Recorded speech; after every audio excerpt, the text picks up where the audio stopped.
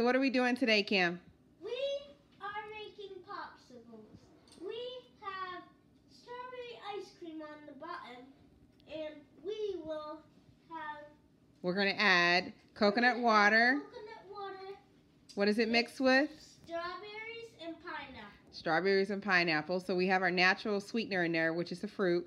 They wanted ice cream to be at the top, so when they start licking their ice cream or eating their popsicle, that the ice cream will be at the top. Okay, Kayla's going to get something. This is going to be short and sweet. So we're just making popsicles. They'll freeze overnight. Those are BPA-free containers. And Tillamook ice cream is what we're using, strawberry ice cream from here in Tillamook. And again, coconut water. We've made it before, mixed with pineapples, blended with pineapples and strawberries. They are frozen, which I did not blend them too much so we can have bits of fruit in our popsicle. Anything else you guys want to say? Kayla, you want to say anything? So we want you guys to have a great time wherever you live. All right. Say bye. Bye.